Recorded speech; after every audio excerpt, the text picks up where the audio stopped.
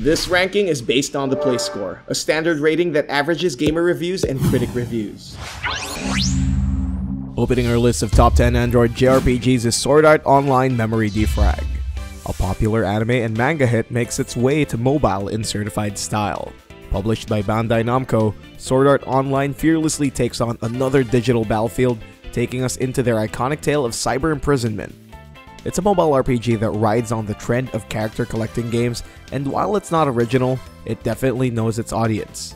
Strap on your belts and trap yourselves in their colorful cyber worlds, with new scenes and new ways to play. Maneuver along with your favorite characters, Kirito, Asuna, Lifa, and Sinon, as they take on a brand new adventure. Relive iconic moments and relish new scenes made directly for the game. Raise your swords and ready your spells as you face off with the anime's towering arch-nemeses. With their well-implemented RPG system, you'll grow along with your favorites, strengthening them with new upgrades and skills to survive the monsters that lie in wait. This side-scrolling goodness has a fair amount of cooperative, perfect for long raids with your friends. With so much content packed into a bite-sized diversion, it's one digital world you won't bother escaping from.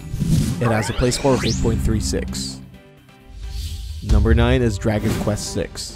The last of the Zenithia trilogy, this 6th installment still has the charm of their previous hits. It even manages to improve on some aspects of the 5th game, with some minor changes and upgrades, and most especially on their graphics. Part of Square Enix's series of remakes in 2007, its port to the DS was the very first time it reached the Western shores. With much of the same offerings as their previous games, it doesn't really come close to being the definitive Dragon Quest title, but it has enough of series charm to warrant another look. Straying away from the story-heavy games as the previous ones, Dragon Quest VI is where the creator goes in favor of the humble side missions and the quest for the hero's identity. Set in the conflicting lands of dreams and reality, gather your allies, complete quests, and confront the evils of the tyrannical Murdaugh. While 6 offers a lackluster narrative adventure, it definitely makes up for it with their satisfying combat and expansive class systems. Explore over 9 different starting choices, and watch yourself grow as you branch out deeper into your career, with a grand total of 15 classes. It renders itself a much larger quest for greatness, and higher rate of replayability. As with some of their mobile ports, it features a permanent portrait mode that might feel too constricting to some users, but if you're just looking to continue your Dragon Quest binge, or for an old-school turn-based JRPG to while away the hours, then 6 is a very good fit. It has a play score of 8.37. Number 8 is Final Fantasy Brave Exvius. There are over hundreds of JRPGs on the mobile right now, Square Enix leading the pack with their Final Fantasy games. And while their classics still exist today, they've crafted a whole new FF experience, created specifically to cater to the mobile masses, offering them a premium free-to-play RPG with some gachapon elements. Unlock your favorite characters from the series and fight against the creatures of their world in trademark Final Fantasy style.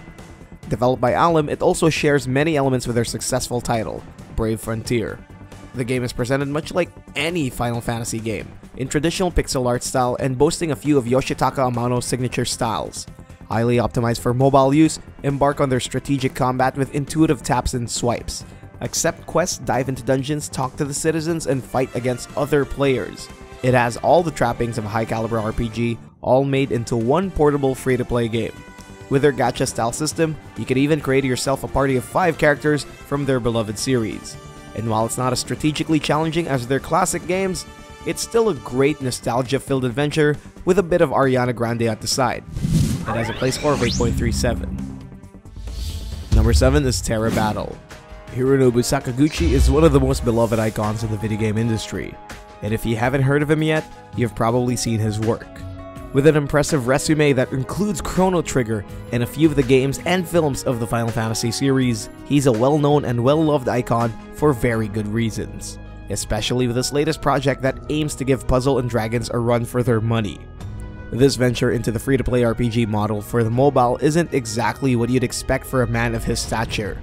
And while it has its drab moments, it's still a pretty good game overall. A bare-bones RPG game, make war against the opposing forces by moving around in a grid.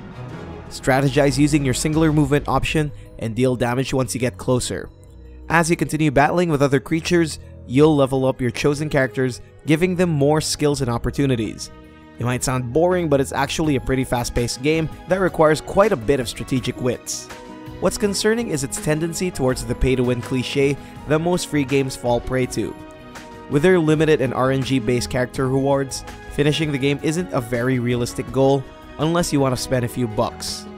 But with the game's superstar artist offerings like the legendary Nobu Uematsu, it's definitely worth a shot. It has a play score of 8.39. Number 6 is Dragon Quest IV. From the modern bare-bones RPG of the smartphone era, let's go back to Dragon Quest's traditional sprites. Originally from the 90s, Chapters of the Chosen was a product of the Famicom era before it was remade twice, becoming a hit on the PlayStation and again on the Nintendo DS in 2008. Ultimately, it was this version that made it to the mobile, the first of the so-called Zenithia trilogy, owing to the presence of the iconic castle in the sky.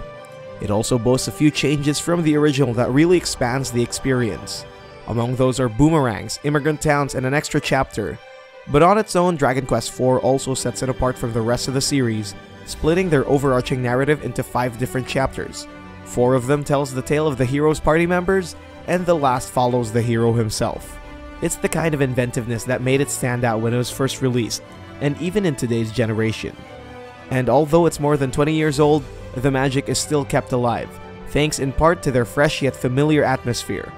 It's not the best Dragon Quest game, with its rather old-fashioned interface that rather annoyingly takes up most of your screen. However, its vintage quality is probably what most people will enjoy about it. It has a play score of 8.46. Number 5 is Final Fantasy V. Dating back to the Super Famicom days of the Final Fantasy series, this 5th entry to the legendary franchise is only one of the many classic FF chapters that made it to the mobile hemisphere. And while others have had pretty advanced games to port it from, this chapter in particular had to be revamped from the ground up by Square Enix themselves. That, while similar to the Game Boy Advance port, has a distinct difference. Now, other than their interactive touch-based UI, it also sports some enhanced visuals that might take away from their usual pixel aesthetics. But waiting years before its eventual release to the Western audience, I'm sure fans of FF5 can stand a few graphical tweaks. In terms of gameplay, however, the game is largely the same with its vast world and enjoyable RPG senses. Play as the hero Bartz, who ventures along with his companions to protect the Shattering Crystals and defeat evil once and for all. Known as one of the darker games of the series, it's a pretty emotional ride. One of FF5's recognizable traits is its robust job system, standing up pretty well compared to their later chapters. With their wide variety of choices, it leaves a lot for their players to explore and experiment with. Adding to that is the fact that you're free to switch between your jobs during the course of the story. What else could you ask for? It has a play score of 8.49. Number 4 is Final Fantasy IX for Android. Moving on from the sprites, we get one of Final Fantasy's contenders for the best in the series. It's a game that's widely adored, not just because of one aspect, but because of its majesty as a whole. Dated as its clunky polygons might look to our young eyes, it was quite a landmark for its time. Final Fantasy IX gave us fans a taste of the elusive 3-dimensional dream, along with their jaw-dropping visuals and excellent designs.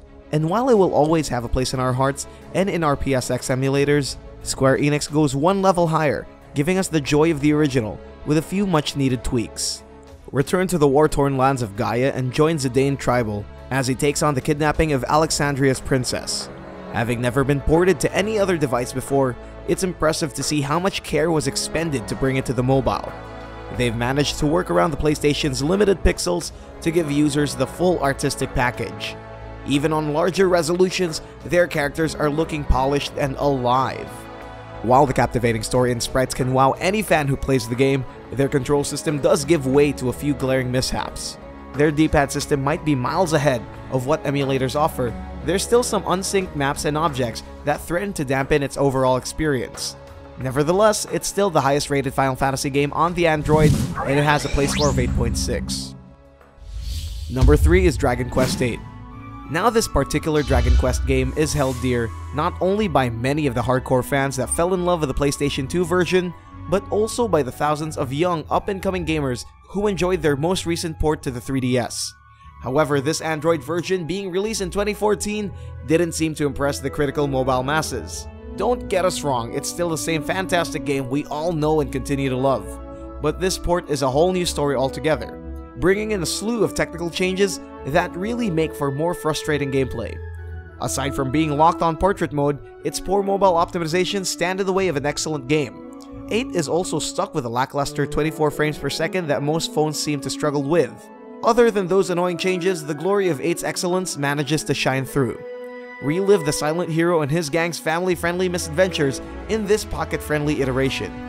While it loses some elements of the beloved North American release, like the orchestrated soundtrack and lively voice acting, it's removed the annoying random encounters of the PlayStation original. It definitely isn't as good as their more recent ventures, but it's a small price to pay to have a legend in your pockets. It has a play score of 8.73. Number 2 is Dragon Quest V. Yes, there are 4 Dragon Quest games on this list, and we are not sorry at all. Not one bit. Besides, now is not the time to complain, because we're going to talk about one of the best things that ever came out of Yuji Horí's genius of a mind. Although it was originally released on the Nintendo Super Famicom in 1992, the game never quite made it to Western shores until the DS remakes in 2009. But the 17-year wait was all worth it in the end, letting us experience the legendary game for the first time ever. And now it's right at our fingertips with this Android port. Known for its many milestones in gaming history, Dragon Quest oozes with epicness from the very first second, and sustains all throughout.